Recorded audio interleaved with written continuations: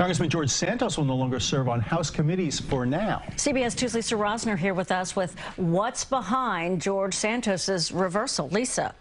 Well, Dana and Dick Congressman Santos says he chose to step back from these committees temporarily until he is cleared from these investigations. Now, often we see the congressman dodging reporters' questions, but a short time ago, he said he will be cleared.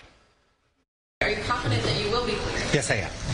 Why are you confident? I'm confident I'll be cleared because I have nothing to hide.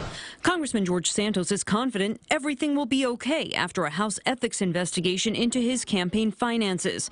But he told colleagues Tuesday he's stepping back from his two committees, the Small Business Committee and the Science, Space and Technology Committee. It comes days after his campaign treasurer, Nancy Marks of Long Island, resigned.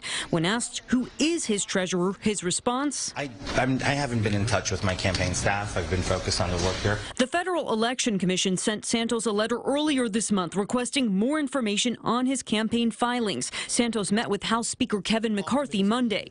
The voters have elected him. He'll have a voice here in Congress, and until he answers all those questions, then at that time, he'll be able to be seated on committees. Santos supporter Congresswoman Elise Stefanik was asked if he should resign altogether. Like all of my colleagues, particularly in New York State, I supported George Santos as the nominee, and the people of his district voted to elect him. Outside Santos' congressional office in Douglaston, Queens, which still bears the sign of his predecessor, local leaders called for investigators to also look into Santos' 2020 congressional campaign run, which allegedly took ghost donations. Essentially, this brazen act of campaign finance fraud allowed him to take money from one source, and we don't know where that source was, and circumvent campaign finance rules.